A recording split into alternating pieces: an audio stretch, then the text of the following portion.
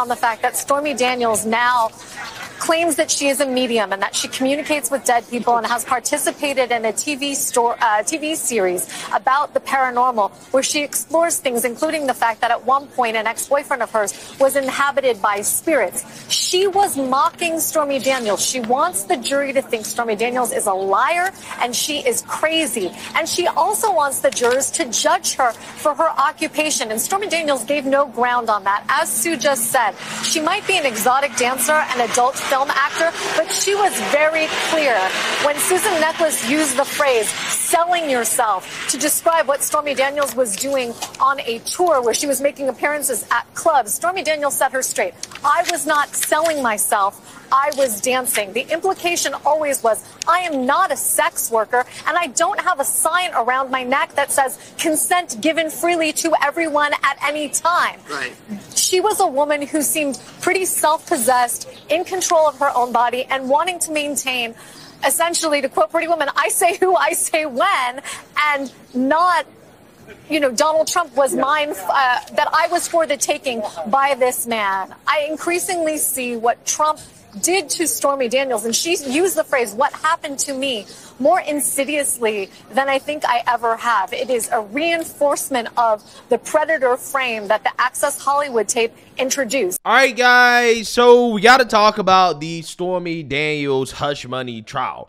A trial that the mainstream liberal media is now relying on in order to have Trump be convicted of something before the election, because we all know that's what they want. And when it comes to the Jack Smith cases, the Fannie Willis case, it seems as if those cases are definitely not happening before the election. Delay, delay, delay. In Florida, delayed indefinitely. Now, Georgia, it has been a rough few days for Jack Smith and Fannie Willis. Mark, do you think we are going to see any progress here before the election and after the election? Do you think these trials are ever going to happen?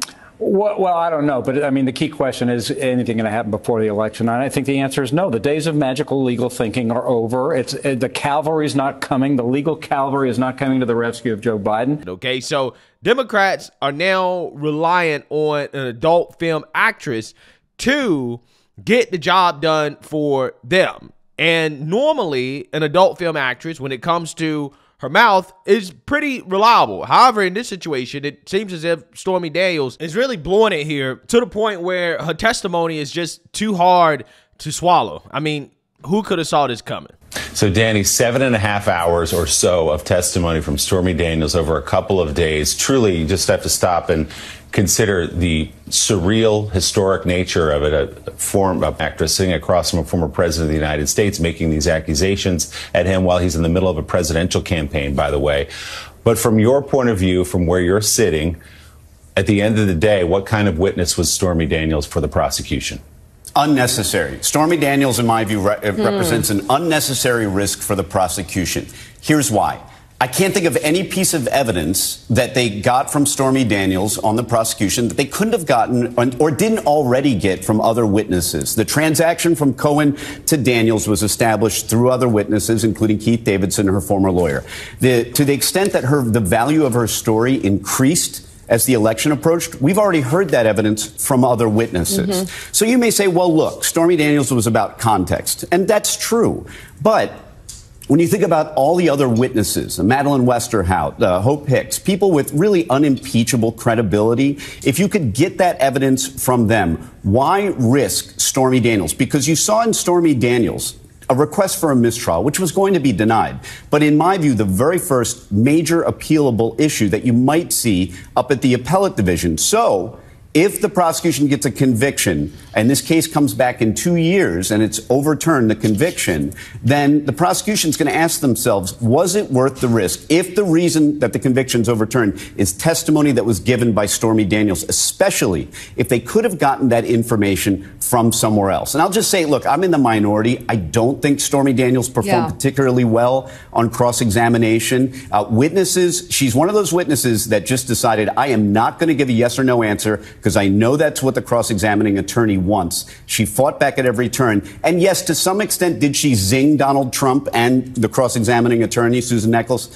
Yes, but at the same time, witnesses who refuse to answer yes or no, refuse to give an inch, sometimes juries see them as concealing things. And that's what Stormy Daniels did. Yeah, so you see now you heard that, okay? When you have Trump deranged MSNBC even admitting that, hey, it's not going so well for Stormy Daniels in her testimony, you know it's not going so well. I personally believe that we could get a best case scenario of Trump being found not guilty and then having none of the other cases happen before the election, which in my opinion, in the court of public opinion, that would make Trump's claims that, hey, this is a political witch hunt, and that these people are just going after me, even though they don't really have anything. I think it will make his claims a lot more credible. In fact, again, it would be the best case scenario for Trump to be found not guilty and then for the other trials not to happen. I mean, the mainstream liberal media would lose their minds, okay? So again, this is why they're desperate. They're desperate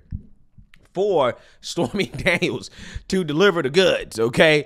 But again, she seems to be blowing in, which, you know, nobody should be surprised about. I mean, that's her specialty. So with that being said, this takes me to this interview here with the BBC, right, BBC, and this based lawyer, Mike Davis, okay, who is going to basically school this BBC journalist on what's happening with this Stormy Daniels case. So without further ado, let's get to it. And now I'm joined by Mike Davis, the man tapped to be Trump's Attorney General if he wins in November. And later we'll be speaking to Rina Shah, Republican commentator and political strategist who has worked as a senior advisor in Congress. Mike Davis, thank you very much for joining us. You know, let's ask you first of all, what do you make of the trial? And how damaging do you think, you'll have heard Anthony Zurcher there perhaps, how damaging could it be to Donald Trump? Well, first of all, I'm not going to be Trump's Attorney General. I've been trolling people, and I've made that very clear. I would say the fact that this woman you just had on, did you say that she was a star? And no, I said she was an adult. I said she was an adult film star. She's a friend of Stormy Daniels, who you will have heard said that she was in the room that night. She was on the phone that night when Stormy Daniels called her and Donald Trump spoke to her. So she was commenting on how the trial was going. But I wonder how you think the trial is going. Well, I think it's perfectly fitting that a star would be on your show and talking about a alleged sexual encounter that they were trying to arrange in 2006. This is complete and total nonsense. This is garbage. This is about trying to humiliate President Trump and to interfere in the 2024 presidential election. Facts. And this is why the mainstream liberal media, they're upset. This is why they're saying, oh, it's over, right? When it comes to all of these other trials, okay? Because it's all about the 2024 election, okay? It's not about, you know, actually getting it right, okay? Making sure that everything is good before the trial starts, get a clean trial. No. They don't want that. They want a rush job to get a conviction against Trump so that, you know, they can try to affect the outcome of the 2024 election.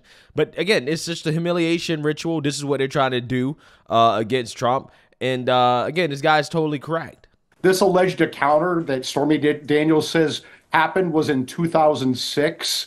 There was a settlement of a nuisance claim and put in the books in 2017, and somehow that interfered in the election in 2016 with this 2017 accounting, and somehow that was a bookkeeping misdemeanor that President Trump's accountants booked in his books as a legal expense. And this is all what's being debated in court.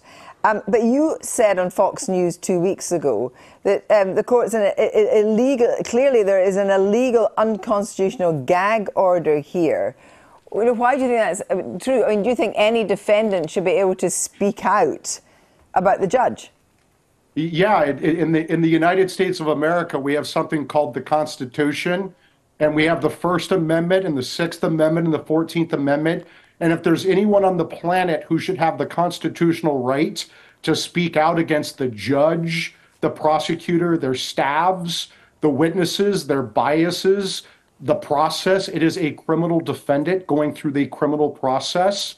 You don't gag criminal defendants in America. I don't know what you guys do in the United Kingdom, but in America, we have constitutional rights, and they've turned the Constitution on its head by gagging a criminal defendant, while this judge, whose adult daughter, Lauren Michon, is raising millions of dollars off of this case, requiring her recusal under New York statute, is allowing Stormy Daniels and Michael Cohen. Stormy Daniels, a star who's raising money off this trial on her Penn Twitter profile, on her Penn tweet on Twitter, on X. And you have Michael Cohen, who's a disbarred attorney and a convicted perjurer, raising money on TikTok. And now you just had this bimbo star say that President Trump... I think calling a bimbo star is pretty offensive. And I'd like to ask you what you make of the trial in terms of the possibility that actually, in a way, that Donald Trump could benefit, certainly from his base, but benefit because you might have heard Anthony Zurcher saying that it is having an impact on the campaign. It may not be a negative one. You just had a bimbo star come out and accuse President Trump of trying to have a threesome with Stormy Daniels. This woman is so credible that the prosecutor doesn't want to call her in to be a witness. I mean, let's just be quite clear. Let me just ask you a question.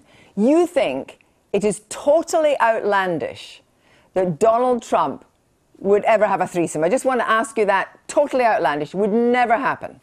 It's not relevant at all to this criminal prosecution. And that's the point of Stormy Daniels' testimony. Not only is it not relevant under Rule 401 of the Rules of Evidence, it is unfairly prejudicial under Rule 403. And the fact that this judge has President Trump gagged where he can't respond to Michael Cohen and he can't respond to Stormy Daniels and this bimbo you just had on who made that malicious smear against President Trump, he can't respond to that or he goes to jail. That just proves what a kangaroo court this is. This is Democrat lawfare and election interference. And frankly, the BBC should be ashamed of itself that you just put a bimbo on. I think we get the message. I think we get the message about how you're addressing her.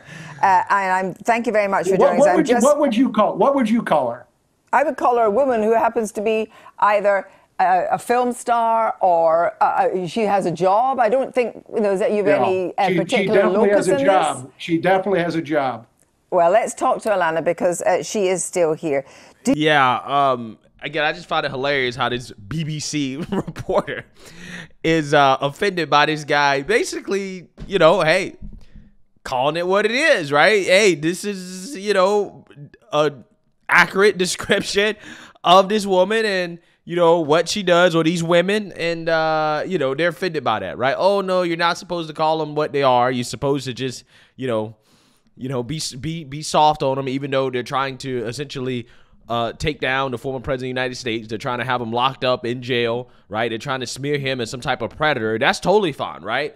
Again, this is what Stormy Daniels is currently trying to do in court. But yet, if you call her what she is, right, what she's done throughout most of her life, okay, oh, well, that's offensive, right? You're supposed to not hurt her feelings, right? Don't hurt her feelings, okay? Again, it's fascinating. Do you think, Alana Davis, you think that Stormy Daniels ever regrets speaking out? Absolutely not. In fact, I would imagine she was more frustrated that she had to sign a non-disclosure agreement in the first place that stopped her from speaking out. Thank you very much. Yeah, I mean, well, she didn't have to sign it. She chose to sign it, right?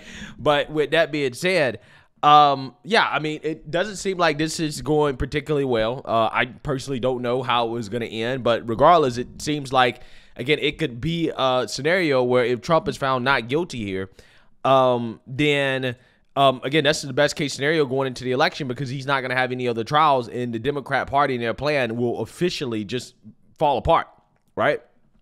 And I would love to see that, just getting some of the reactions for the mainstream liberal media, it seems as if they're not that confident in, the prosecution getting a guilty verdict here. I mean, in fact, this was the weakest case. And it really is a shame that we have to witness the former president of the United States have his constitutional right to free speech taken away because he's speaking truths and pushing back against the criticism that he's getting. I mean, all these other characters are allowed to benefit from this and to say what they want to say about the former president, but he's not allowed to defend himself.